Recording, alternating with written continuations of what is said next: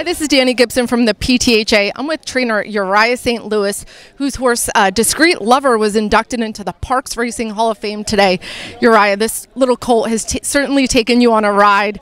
Got you your first grade 1 as a trainer.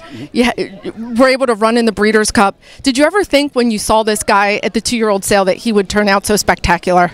Well, I didn't know what he was going to turn out to be. I just thought, if we get a horse that can make a few 100,000, we'll be happy.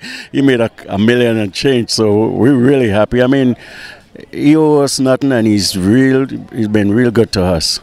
Thank you. Yeah, no, it's definitely been an amazing ride for you and your family. And notably, you won the race right while you guys were being inducted in the Hall of Fame. So definitely a special and emotional day for you guys. Congratulations. Thank you. Thank you very much.